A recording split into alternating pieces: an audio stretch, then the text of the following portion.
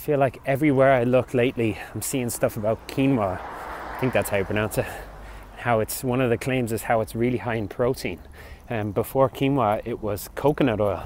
Coconut oil is amazing, good for your skin, cures cancer.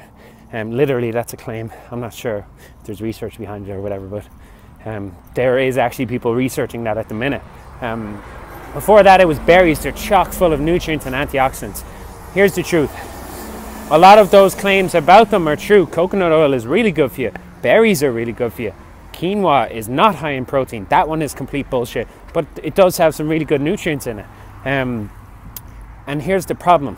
People run out and stock up on the latest superfood.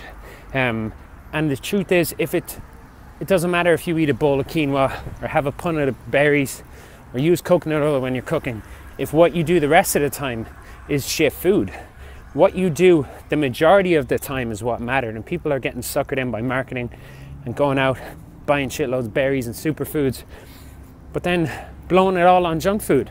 And these when something's labeled a superfood, prices go up and you're paying a lot of money for nothing.